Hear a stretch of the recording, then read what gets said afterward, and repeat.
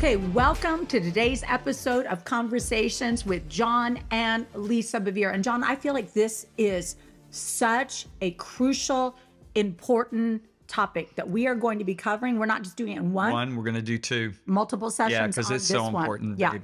And before we dive into that, I just want to invite you to rate, subscribe, give us some feedback. If you do, you might get read on Conversations. So right. Today's impact is from Shamil Berta. And this is what she says.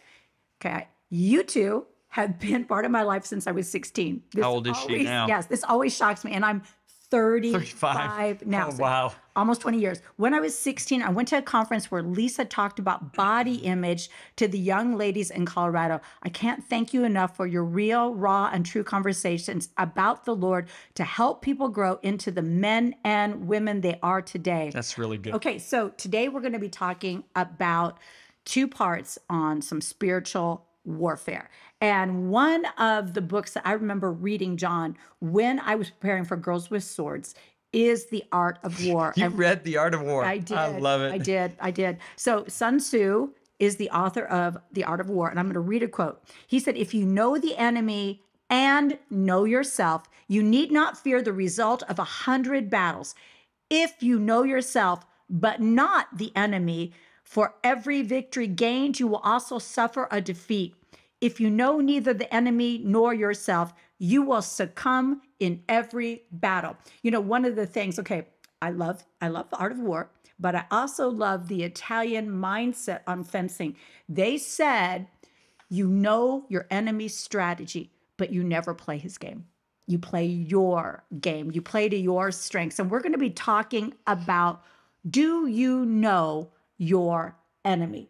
Because Yes. I think, you know, John, there was a moment before we dive into this. I remember before we got married, you know, I went back to my hometown of West Lafayette, Indiana, and I had such an awareness of spiritual attack. Yeah. I remember it was attacking me when I slept at night. I remember I felt this constant oppression, constant fear, started really wrestling with eating disorders, and my whole life felt disruptive. And I called my spiritual father, Del Das, and I said, "Del, this is what's going on." And he said, "Lisa, I'm going to tell you, it's not your parents." He said, "It is an enemy." And he said, "You're not wrestling against flesh and blood, but there is something really dark." And he said, "Knowing who your enemy is half the battle when you know what you are fighting against." And also the Apostle Paul says in 2 Corinthians chapter 1, verse 11, he says, "Lest Satan should get advantage of us, for we are not ignorant of his devices." So not only do we know who our enemy is, it's not flesh and blood, it's not human beings, it's principalities, powers, rulers of the darkness of this world, and spiritual wickedness in high places. We also know their devices. So in essence, we've got that covered, what you read from The Art of War. And the thing is, today, there is such an uprise of spiritual warfare going on in America. But the problem is, we're seeing it as flesh and blood. It's flesh and blood fighting against flesh and blood, instead of realizing we're dealing with forces that are trying to divide. And division is Satan's purpose. He wants to divide us so he can conquer us. Yeah, because houses divided Will fall. not stand. Yeah, they Kingdoms fall. divided will not stand. Families divided will not stand. Churches divided will not stand. And if the enemy can get us divided, he can conquer. And that is why the Bible says that how good and how pleasant it is when brothers and sisters dwell together in unity. But do you have unity around God compromise? commands his blessing. No. Because I do feel like there's a lot of people that are willing to compromise to have a false unity. Correct. Okay. I believe that as well. And then you can look at the healthy balance of that. Paul said there must be divisions among you to the Corinthian church, that those who are of approved fitness and character might be recognized among you. In other words, Paul was saying you're going to have people inside of the church structure that are going to be compromising truth. He said, and there will be divisions among you, because those who adhere to truth, it will look like there's a division, but it's actually so that those who are of truth can be recognized. But let's get back to what we're really talking about here. Yeah. In our society today. So it's not the liberals or the Democrats or the Republicans or the conservatives that are the problem. I What is think, it? we as believers need to realize these people are prisoners. They're prisoners of war. Yeah. And when people are prisoners of war, I mean, I should say this, demonic forces want to express themselves. Right. But they need a physical body to express themselves. Example, Jesus delivers the demoniac. What do the 2,000, because it was a legion of demons, 2,000 demons in that man say? Let us go into the herd of pigs. We want to go to the pigs. Yep. Now, what's the guy doing? He's cutting himself, right? So he's got a suicidal spirit on him, right? As soon as those spirits leave him and go into those pigs, the pigs commit suicide. They run down the hill and go into the lake and they all die. Wow. So that spirit of suicide manifests itself fully through those pigs. And that is what that man was fighting against. Now, when the man gets free, the Bible says he's clothed and he's in his right mind. Now, this is a guy that people are terrified of going near. Yeah. He was running around in the tombs, in the places of death. They wouldn't. They didn't have what do you call them? Insane institutions, asylums. They didn't have asylums back in those days, so they had to put those guys out in the tombs, out in the wilderness, and they would chain him, and he broke the chains. The demonic power was so strong in him, right?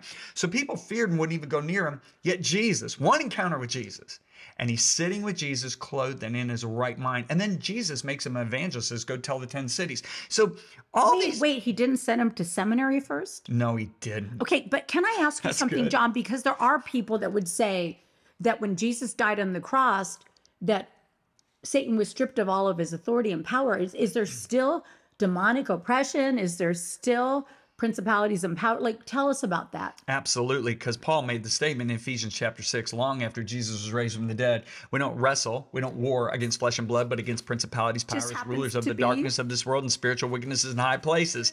And you're probably open to it. I did. And it says we are supposed to take the whole armor of God, which is what? Girding our loins about with truth. That means, hey, truth girds us. That's what stabilizes us, right? Shodding our feet with the preparation of the gospel of peace. Above all, taking the shield of faith, where we'll be able to quench all the fiery darts of the evil one. Taking the helmet of salvation and the sword of the Spirit. I forgot the breastplate of righteousness. But we literally need to put on the armor of God, which the enemy fears the word of God. He fears it because it's literally a sword, and he has been disarmed. So what we would realize is unbelievers don't have this, right? Unbelievers are totally susceptible to demonic attacks, correct?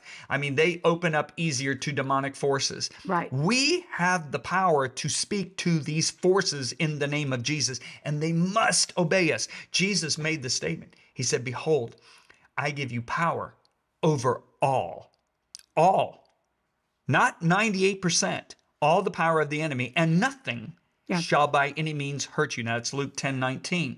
So we need to keep that in mind when we're addressing these situations. We don't need to fear. When you fear God and you've humbled yourself among the mighty hand of God and you have that armor on, and you're walking in obedience, to fear. Okay, so then how does the enemy gain access into our lives? Because I am seeing that he slips in. Yes. And, we're going to talk about some specifics on that. But, John, a few years ago, I had the incredible privilege of ministering at the Q conference, and the speaker before me was a Catholic exorcist. I remember that. He began to talk about how the spiritual oppression and possession in the United States of America, now, again, this is back in 2018, was reaching an epidemic proportion. Spirits of suicide, spirits of all these different things. And we asked him, we said, why? How is this happening? How is this gaining entrance in the lives of Americans, in the lives of Christians? Because we've seen crazy, crazy things overseas, but the demon forces here are a little bit more subtle. And he said one of the major things was through television. He said people are watching things they should not allow to come into their home, and they are inviting spirits in. So they're finding ways into people's lives, and they're giving the enemy legal access. I remember that's something he said. He said, Satan is a legalist. You have a protection when you're in obedience. Yes. But when you deny God's word or his provision for protection in your life, and you partner with things that open the door to demonic things, he takes legal access. That's what into your Paul was life. talking about with the Corinthian church. Yeah. He was saying, lest Satan get advantage of us, for we're not ignorant of his devices. Do you know what he was talking about specifically there? Unforgiveness. So Paul was telling them, hey, when you refuse to forgive, because Jesus said, forgive us as we have forgiven those who have sinned against us. That's not a suggestion. That's the Lord's Prayer. Jesus said, if you don't forgive, your heavenly Father will not forgive you. Remember, he said that, okay, in Mark 11. All right. So when we refuse to forgive, we give foothold to the enemy. I will never forget, ever will I ever forget this. There was I was at CBN years ago, with Pat Robertson, Terry Meeuwsen, and they have a chaplain there, or a guy who runs like the chapel for the whole thing. He's kind of like the pastor of the staff back in those days. And he shared that there was a person who had come in that they were ministering to, and they just could not get this person free. The person wanted to be free.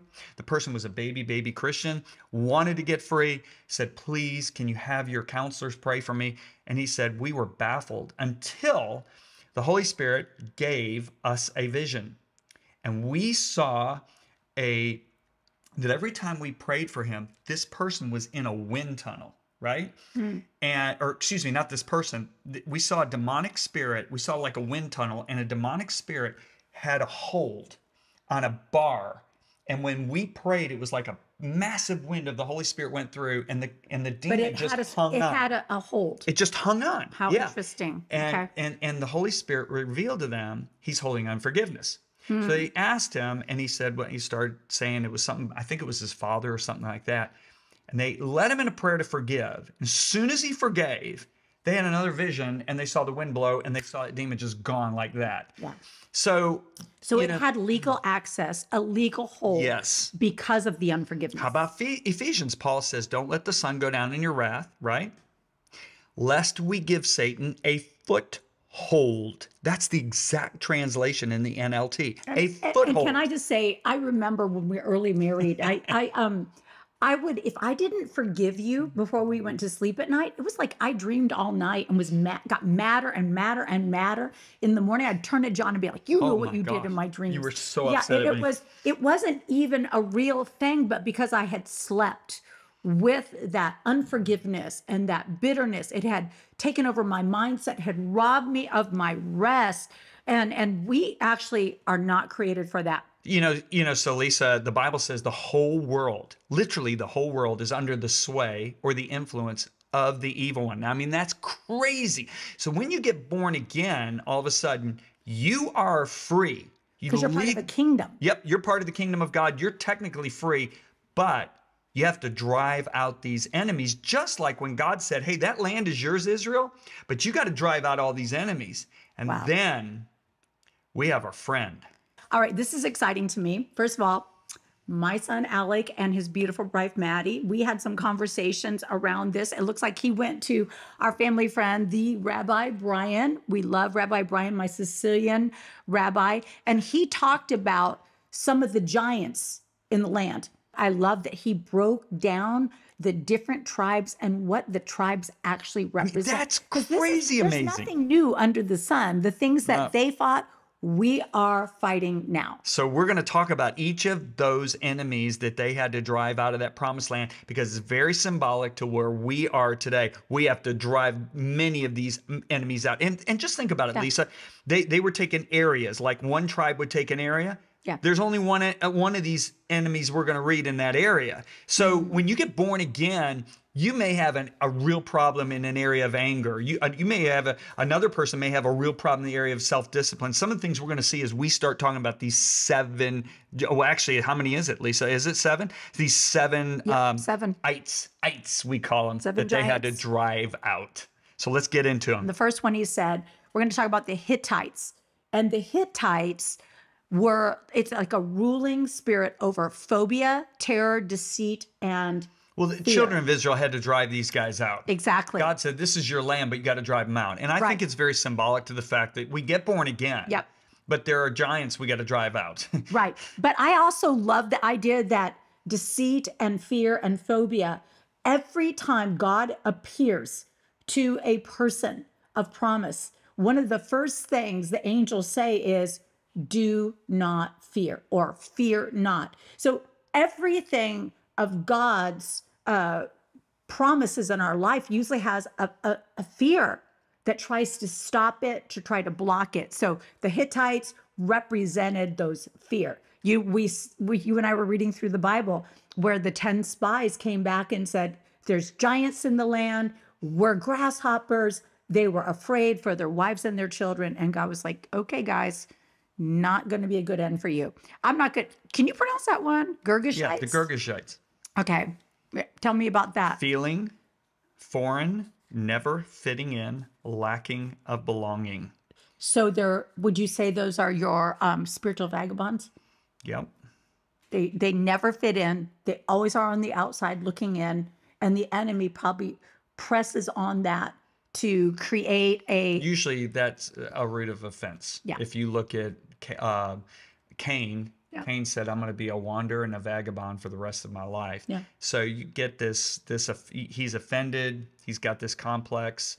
I'm just, nobody accepts me. Nobody understands me. Nobody gets me. That's the Girgashites. And that is not of God, because we're baptized into one body. Mm-hmm. All right. If you look at the Amorites, evil speaking, negative thoughts. Okay. That's a big one for a lot of people. Yeah, you really helped me with this. So let's talk about that, because I think people do it in innocence. They'll say things like,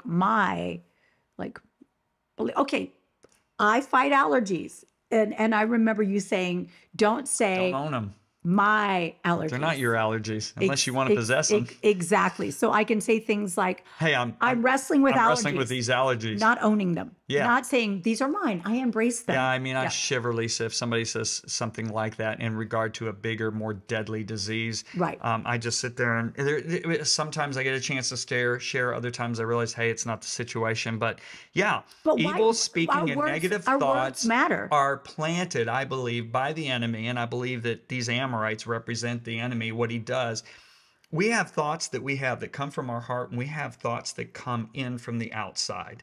And that's the ones we've got to be careful of. I think too many people listen to themselves instead of speak to themselves. I love it when you said that. Can you give an example how they do that? Yeah, I feel like nobody gets me. I feel worthless. I don't feel like I'm doing any good. Man, don't dwell on those thoughts. The Bible says you have to replace it with what Jesus says. Jesus said, I have ordained you that you should go and bear fruit. Now, what Jesus considers fruit and what popular or culture considers fruit might be two different things. Mm-hmm. Mm-hmm. I mean, your effectiveness is not to be measured by what the culture says is success. How many numbers, how many people are following me, and all this. It's your obedience is your effectiveness. I mean, I'll never forget the guy that really influenced me. He had led like hundreds of people to the Lord in his tax accounting business, right? Yeah, Mike. Mm-hmm. Well, he had one janitor. And who knows, that janitor may have only reached him, but he was a janitor of a sawmill. And he so impacted Mike's life. Wasn't Mike an orphan? I'm trying to remember. Mike's father, had died. Grandfathers on both sides were all shot by men and killed. His mother ended up in an insane asylum. 5 of his 6 siblings died of overdoses or some kind of like liver disease from alcohol. Mike just weeps when he talks about it. He says, that was my destiny. But one paper mill manager took me in and told me about Jesus and discipled me. Yeah, and now he's had right? Mike's retired now after having 10, 12,000 clients in his business, you know, in Paulson & Paulson in Dallas. And he's just done great. But, you know, what happened? This paper mill janitor taught him, this isn't your destiny. Yeah. Your destiny is Jesus has ordained you to bear fruit. Your destiny is God has made you a son of God with his nature in you. He's adopted you. Right. He's adopted you. So then you have the Canaanites. That's a slave mentality or a low self-esteem. How can you have a low self-esteem when God says you're the object of my affection? Mm-hmm. How can you have a low self-esteem when God says love your neighbor as yourself? You know, if you don't love yourself, you're going to love your neighbor the way you love yourself. And the only way you can love yourself is knowing that God loves you. Is receiving his love. And the truth is, I will always have a low self-esteem if I am the measure of everything. Yeah. So of course. And society's and Instagram's the measure of everything, right? Sure, absolutely. Okay, so next is parasites or parasites. It sounds like parasites. But it's parasites. Parasites. Yes. Okay. Feeling unprotected in an unwalled village, lack of discipline. Oh, yeah. Wow. There we go. That's a big self-control. So a lack of self-control, a Yeah. lack of discipline. That's one of the fruits of the Spirit, self-control. Absolutely. Yes, hallelujah. I still can remember going to Alex's teacher. Do you remember that? She was like, well, I was shocked to hear that you guys were ministers since there seems to be a glaring lack of self-control. I'm like, he's a 6-year-old boy. What do you think? Do you remember that? She's like, and that's a fruit of the Spirit. Yeah, she could see him now. He's so successful I know, now. it's crazy. All right. Hivites. Yes. Which is limited vision. All right. Limited life, limited vision. How many people settle far below what God has called them to do because of having those kind of thoughts and those kind of enemies attacking them? And can I touch on that? Going back to the whole Judges where Deborah says village life had ceased. And when I was studying that, the Israelites were afraid to tend the fields they even had because they thought they would be attacked by the enemies. So they did not tend what they had. Nothing came in, nothing went out, everything was shut down. And when everything is shut down, when you don't have purpose, you start to have infighting. And so it's very interesting. There was an infighting, and the people forget it's the enemy is the outside. So right now, I feel like that's our culture right now. We have infighting when we forget that we have an enemy that is attacking us, and we are not one another's enemies. That's so good, Lisa. We got the Jebusites, which is entitlement and looking down your nose at others. Yep. And that is a huge one. And so these are, you guys might want to just go back over this, write this down, but these are things that, man, if these thoughts start hitting you, you have to directly speak to them. 2 Corinthians 10 verses 3, 4, and 5 says, though we walk in the flesh, we don't war. Listen to this. You're not in a playground. You're in a war zone. Yeah. We don't war according to the flesh. For the weapons, listen to this. We have weapons of our warfare are not fleshly, but they're mighty in God to the pulling down of strongholds. What are the strongholds? They're not up in the atmosphere. He lists them, casting down every reasoning. Okay, a reasoning. We just read to you reasonings. Yeah. It's imagination. The better translation is casting down every reasoning and every high thing that exalts itself against the knowledge of God and bringing every thought captive to the obedience of Christ. And then listen to what Paul says. The next statement is so good. He says, ready to punish all disobedience when your obedience is fulfilled. In other words, you don't have authority over what you tolerate. If I tolerate pity, I tolerate lack of self-control, I tolerate these things that we've just gone through, unforgiveness, anger, going down to bed. I tolerate it. I have no authority over these things. So in your obedience, Paul says, ready to punish all disobedience when your obedience is fulfilled. There is something to be said about being obedient. I know it's a word that people don't like because they immediately, their mind goes to the law. That has nothing to do with the law of Moses. Obedience has to do with the fact that God has empowered you. Listen to what Paul says in Philippians chapter 2, as you have always obeyed, not only in my presence, but in my absence also. Work out your salvation with fear and trembling, for it is God who is at work in you, both to will and to do of his good pleasure. Listen to what Jesus said. You are my friends if you obey everything, all my commandments, everything I command you to do. Okay, listen to what Jesus says. Go into all the world, make disciples of all nations. What does he say? Teaching them to observe everything I've commanded you. There's obedience. Old Testament, we had to obey to earn favor with God. The New Testament is we have favor with God. We have his grace before we ever did anything to earn it. We can never earn it. But once we have his grace, that grace empowers us to obey. I love that so much. So we are going to close. I want to thank thank you all for tuning in. I'm very awkward on the close in case you haven't No, noticed you're that not. in You're past adorable. episodes, okay? All right, we want to remind you to rate, subscribe, and review the show. The other thing we want to remind you of, we have a whole discipleship app that has tons of courses, books, resources on there, and it's called MessengerX. You can get it by going to the App Store or to Google Play, or you can just go on your computer and go to messengerx.com, download it. You'll have all that at your fingertips. Literally thousands, probably over 1,000 hours of discipleship resource materials on there, and it's in different languages. And then we want to remind you also, The Awe of God just came out and Words with God just came out this spring. Both books are available at all your bookstores or on Amazon, however you want to get it. Now, until next time, this has been Conversations with John and my beautiful wife, Lisa. We hoped you enjoyed this episode of Conversations with John and Lisa Bevere. If you haven't already, make sure you subscribe and rate this podcast wherever you love to listen. Also, if you haven't already, go right ahead and download MessengerX to hear more content from John and Lisa Bevere and other great messengers. Again, thank you so much for joining us, and we'll see you next time on Conversations with John and Lisa.